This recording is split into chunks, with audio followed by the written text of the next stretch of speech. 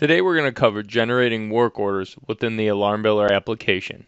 Now after you log in, you'll be able to go to a few different tabs to create work orders. The first is the Work Orders tab.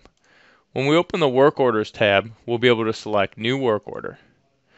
You'll have to select your customer first. So if I select Erica here, I'll have to pick a site, and then I'll have to select a system if I so choose.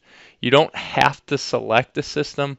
You can create a work order just for a site, but if it is service call or work order for a specific system, you're going to want to make sure you select it for that, so all the appropriate information as far as parts, equipment, notes, etc. are available for your technician in the field when completing this work order. So when I click that system, I'm going to select OK, and that will generate a new work order for Erica Lamagna. Now this isn't going to create an appointment. You'll have to create the appointment, and we'll cover that in another video. The next place you can do it is within a customer's account. So I have Erica's account open right now. I can come to the Work Orders tab, and I can select New Work Order. I'll have to pick a site, and then I can select the system if I'd like, just as I did in the other tab.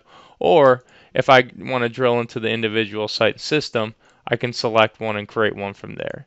So I'm going to go into this system under Erica's first site, and you'll see a Work Orders tab. Within here I can click New Work Order, and this will allow me to generate and create a new work order right from here. The last place I can create a work order would be within my calendar. So I have my work orders for Adam. I'm just going to select the time slot here. I'm going to pick the type. It's going to be a work order. I'm going to create a new work order from this appointment, and then I'm going to select my customer. I'll pick Erica again. Again, I'll have to pick the specific site, and then system if I'd like. Click Save, and this will generate a work order